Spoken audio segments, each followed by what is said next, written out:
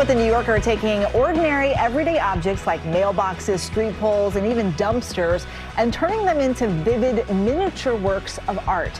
He's transforming what was a pandemic hobby into something much more. As a kid, I already knew I loved the background stuff, the brick wall, the fire escapes. So what I would do is I would collect cereal boxes and just tape them all together, paint miniature bricks on the windows.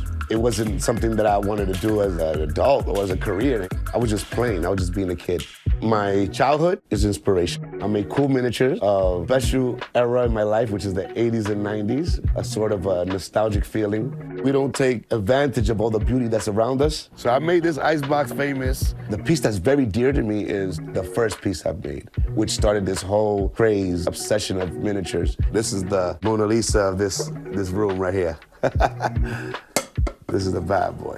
People from all over the world, when they visit, they come take photographs of this next to this icebox. I never thought I was gonna be an artist. I went through a tough time. When I was 38, I got in trouble with the law, got a 4-year probation. I was in the middle of a divorce. I'm going through all these things. Now we're stuck in a pandemic, so now it's getting darker. Art was my escape. My mom, when she saw me spending a lot of hours and she was seeing these art pieces getting made in her apartment, she said, you should put it on Facebook. So I just posted it up, street pole that I made. It changed my life. In a matter of hours, people asking me, how much? I use everything that's around me. I try to match it as much as possible, from the discarded cigarette, the gum stains on the sidewalk, the stickers. So sometimes I'm working on a piece, I'm like, it's too clean. And that's when I really have fun, when it's time for the weathering process. What keeps me inspired today is the memories that I'm giving people. If I could give you 2-3 seconds of nostalgia, I did my job.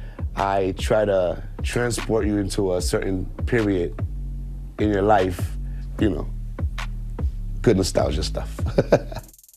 And look at him now. Yes, I love that so story. cool. Yes. Well, hey there, GMA fans. Robin Roberts here. Thanks for checking out our YouTube channel. Lots of great stuff here. So go on, click the subscribe button right over here to get more of awesome videos and content from GMA every day, anytime. We thank you for watching, and we'll see you in the morning on GMA.